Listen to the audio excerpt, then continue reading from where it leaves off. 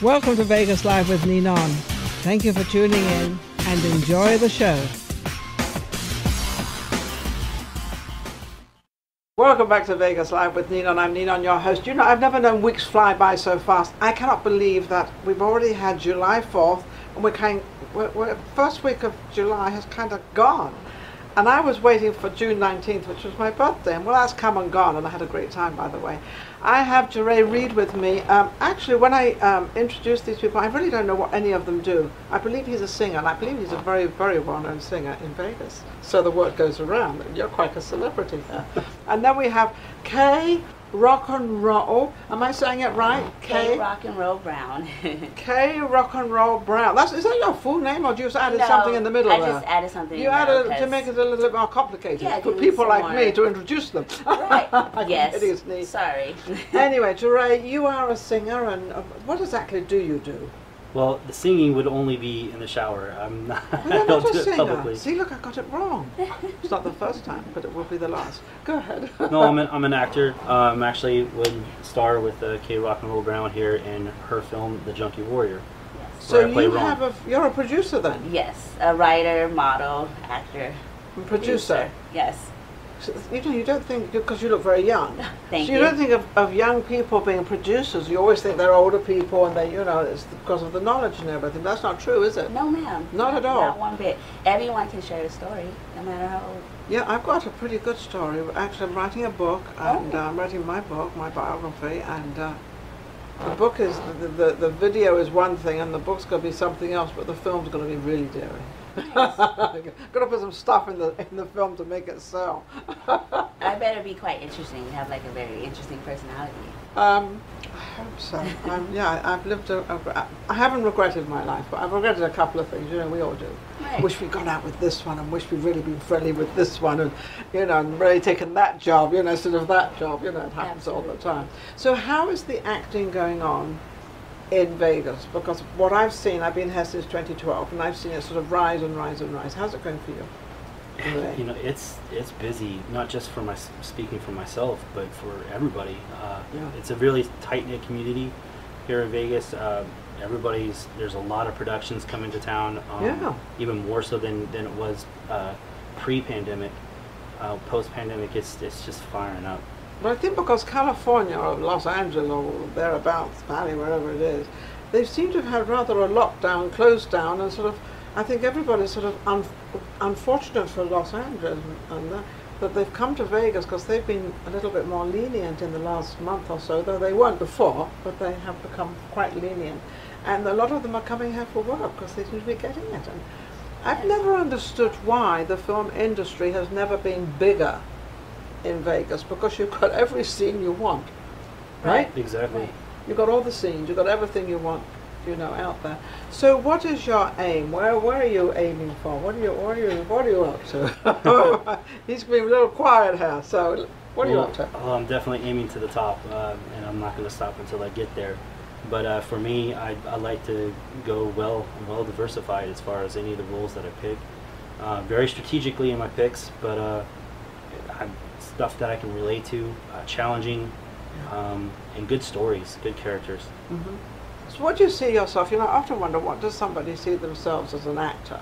How do they see themselves play what part, and why that part? So what part do you see? I mean, you'd be a great cop for one thing, but who wants to be a cop? Is there ever a cop that's a real leading part in a movie? Usually it's, could be second or whatever. So what do you see yourself? And what roles do you really want to go after?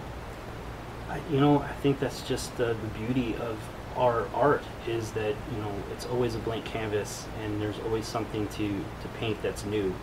So I can't ever really say, oh, I'm going to do this or I'm going to do that. It's because I want to do these things or I want to do those. But a lot of the times the roles choose you, and that's the beauty of going through the process and being an artist as an actor. Creating that palette, the background story, the character itself, and all of that. And then also, if you play different characters, you can actually, when you start playing different characters, you can actually go for those parts as well as time goes on. How do you find being a producer and you see these actors and actresses come in and how you see them change for their character. You actually get them as your talent, you get them as whatever part they're going to play. How do you see them change a lot to get into the character? Yes, some instantly have it. I can just tell. Some are really serious about what they do. Some really just, I would say, merge into character, because that's what you have to do. As an actor myself and as a producer, I like actors that, like for Dre, like I don't want Dre, you know, like I like Dre, but I don't want him.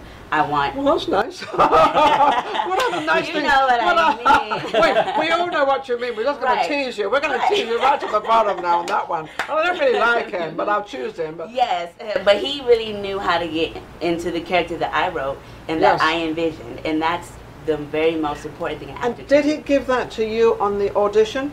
He did, and each and every day that he was on set. He even got better and better into the yes, better and better. And then I feel like the more you really understand the story and really understand how your character feels, thinks, everything, you know, you really just be that character, I think you can really just really perform and shine the way you're supposed to. Are the actors, and would you allow an actor to come and talk to you and ask you, what exactly do you want me and how do you want me to be this character, or do you want them to decide that yourself, of what you've written and how you presented it? That is a wonderful question. I know, I get great questions, amazing. don't I? Yes. I know. Wow. I'm Yes. bad, aren't I? That's very important. Yeah, a lot of times I want the person to bring me what they have, what they feel is the character. What they feel the character is. Right, and then if, you know, if they may not, I don't know, deliver it a certain way, then I'll tell them, you know, maybe can you, you know, do it this way, or I have a suggestion. But a lot of times I just want my actors to just be them, you know. I don't just want, just because I'm the producer don't mean I have to, you know, tell you how to be. Like, this is where your art comes in. And that is so true, even looking at you as an actor, because I used to act at one time, and I did a lot of commercials. And commercials, I would walk, that's the girl, I wouldn't even audition for it. And I think, how do they know that this is just the look of what they, because people like you have exactly in their mind what they want. I'm not saying I got every single commercial, no, I did not. Right. But, you know, this would happen because they know exactly, you walk in and you do something, like you walk on the set and you do your part and they say, perfect, they're exactly how I want it and what I want. Yes. Well, that's the beauty of, it's like a song and dance with everyone, from the director to the writers, to the producers, the other actors, actresses in it, and of course night and day with commercial acting. Well, commercials really is tough. I mean, you're selling products and stuff like that. Hopefully, and, you know, hopefully you're selling it's very on the go. But with what I'm pursuing in my style of acting, you know, there is a respect that you do bring to the writer's portion of it, as well as the director, but that's where the director and a good director will come in, and they'll help you bring their character out of you, their vision to it, and because they don't want to keep, you know, auditioning people all the time. They want to find them as soon as they possibly can find them. And sort of, you know, you've obviously put the word out there, who you want, how you want, tall, this, that, and the other, you know, and indifferent. Yes. What difference do you find when a man walks in to audition for a part and a woman walks in to audition? What is the, because women are like, women, and men are like, yeah, that's another great question. I personally, we keep hitting it, don't we? I personally enjoy women more. Not to be mean, but like, women are way more confident, you know. Women, when they step into the room, you know, really? Yes, even though you may not come off as confident, like, you know, you have to be the most confident person in the room. Right?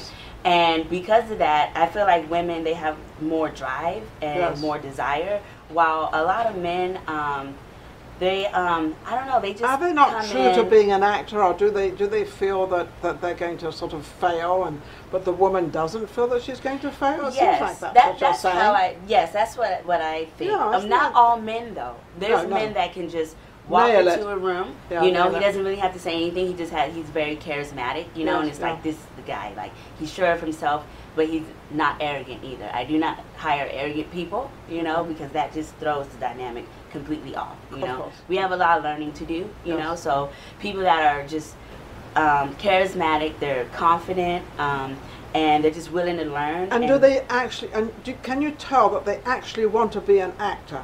Because there's a lot of people out there that oh, you know, I'm going to do an extra part, I'm going to do this, and you know, I don't have to learn my lines because I'm so good and I'm so good looking and I'm so great and I've got everything going for me. I don't have to learn anything. Right. You've got those too, right? Yeah, and men and women. I get those all the time, and those are not the ones that I have on my set. You get those all the time. There's a lot of those out there. When I was doing auditions for this, I received over 50 submissions, and I saw like almost all of them, and a lot of them just felt like one person was like, I shouldn't even have to audition because you know me. Like, you know, I was like, that okay. Well, that's part of the vetting process is, you know, for the behemoth job of casting directors and of course, you know, people that are producers, the and man or woman of many hats. Right. Absolutely. So you recognize all that, but you actually want to be an actor. You're not fiddling around. You 100% want to be. This is what I'm destined to do. This is your destined to do. And how long have you been doing it? A solid 2.5 years. 2.5 years. So you're a latecomer, actually. Yeah, I believe I always say that it took 38 years of life of an experience and things that I had to go through to realize that this is what you actually want to do. Amazing. And what about you? I've always known that I've always been a film buff, and I've always been writing since I was a young child. Yeah. But I just got into acting myself only a year ago. So, oh wow! Yeah, and then once I got into acting, it was like having a child all over again. So you have a child. I have an 8-year-old. You have an 8-year-old. I have an 8-year-old. Yes. Have any children?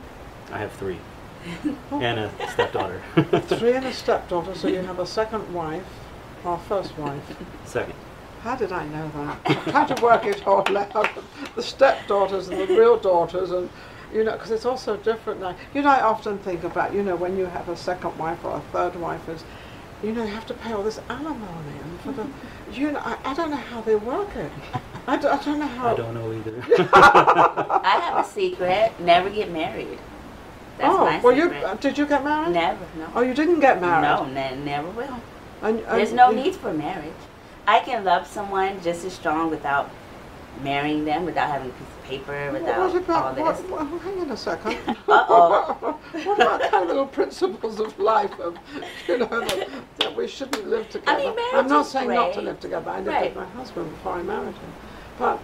But you're so definite not to get married.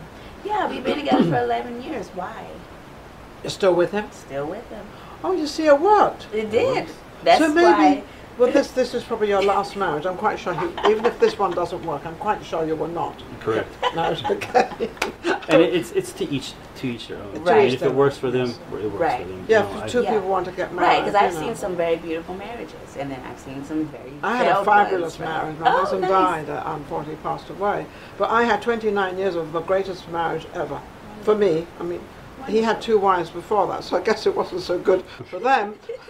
I came along and put up with whatever you're supposed to put up with, I'll do. I don't know, we just, you know, it's been compatible. Yes. And that is actually, you know, diverting from being married, going into the film business, because you have to actually communicate with all these people that you don't know, and like, you know, this could be your wife, so now you've got to be the husband to this woman that's not, you have nothing to do with. Well, maybe, I don't know. I won't go there. But true, right? True. You have to play those parts. Yes, ma'am. And you have to get into that part. So, as a producer, how's everything going in Vegas for you? Is it good?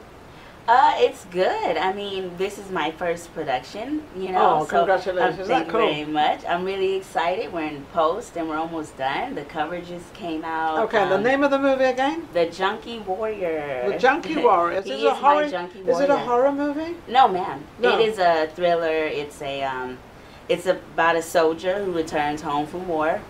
He has PTSD and he is in a little bit of trouble. He relies on certain types of vices that leads him into more trouble, and then he tries to find the love of his life to try and help him out. So it's like a romance thriller. Is this the part you play? Yes, ma'am. And then I'm the love of his life. Another love of his life. Oh, so is it? I'm treading on very thin ice here. But she doesn't want to marry me. So. No. You don't want to, no, because you have a guy already. Yes. And he's married too. Yeah, well, that doesn't make any difference these days, whether you're married or not married, or whether you date them or not. I don't think that. In my time, it mattered, but I don't think that matters anymore. I think it's all out the window. So the two of you have kind of pursued this, and now it's coming out. And Yes. are you thrilled with how you played the part, and do you feel that you did the part in the way that she wanted it? You know, at that point, if I feel like if they wanted something different, they would have said something. Yeah. At that point. Absolutely. So, and for me, I bring it as much as I can, 100% each time.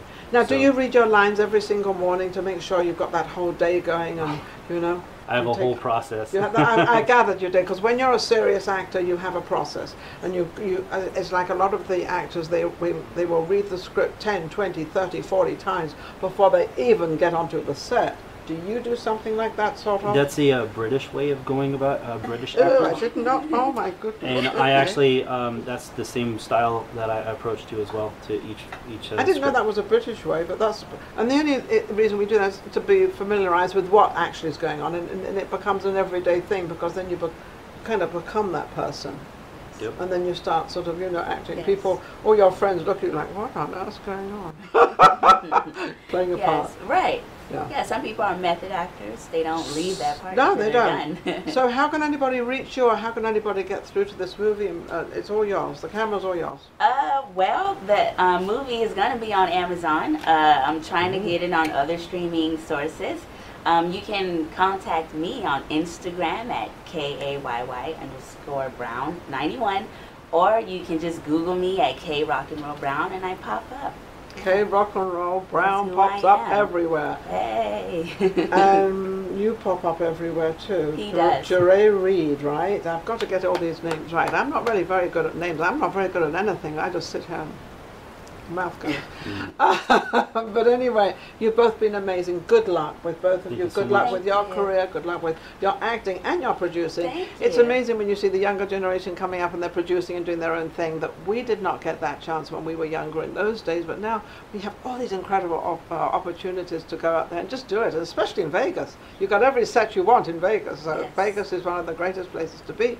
Thank you for watching, and don't forget, without you nothing happens. I don't have a show unless you watch it, unless you see it, but also I don't have anything unless you subscribe. So go to YouTube and subscribe, Vegas Live with Ninon. We'll be back with our next guest. Take care. If you enjoyed the last show we just did and all the other shows, don't forget to subscribe, Vegas Live with Ninon on YouTube. We've got plenty more coming up, and our guests are amazing. So don't forget to subscribe. We'll be right back, Vegas Live with Ninon.